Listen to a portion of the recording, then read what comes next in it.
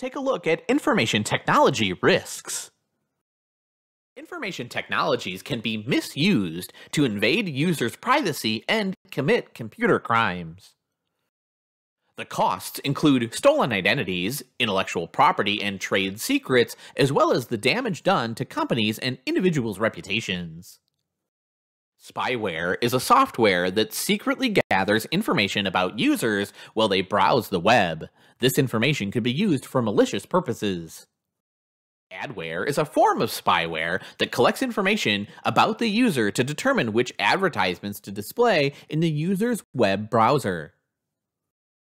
Phishing is sending fraudulent emails that seem to come from legitimate sources, such as a bank or a university.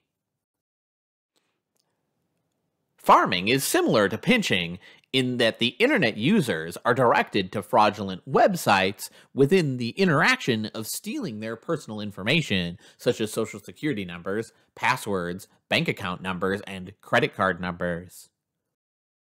Baiting is similar to phishing attacks. What distinguishes it from phishing is the promise that the baiter gives to the recipient. Similar to baiting, quid pro quo involves a hacker requesting the exchange of critical data or login information for some service or prize.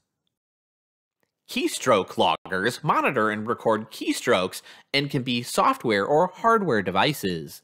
Sometimes companies use these devices to track employees' use of email, the internet, and this use is legal. Sniffing is the capturing and recording of network traffic. Although it can be done for legitimate reasons, such as monitoring network performance, hackers often use it to intercept information. Spoofing is an attempt to gain access to a network by posing as an authorized user in order to find sensitive information, such as passwords and credit card information. Computer fraud is the unauthorized use of computer data for personal gain, such as transferring money from another's account or charging purchases to someone else's account. Many of the technologies discussed previously can be used for committing computer crimes. Another computer crime is sabotage, which involves destroying or disrupting computer services. Computer criminals change, delete, hide, or use computer files for personal gain. And computer criminals have been using ransomware to receive money from both individuals and corporations.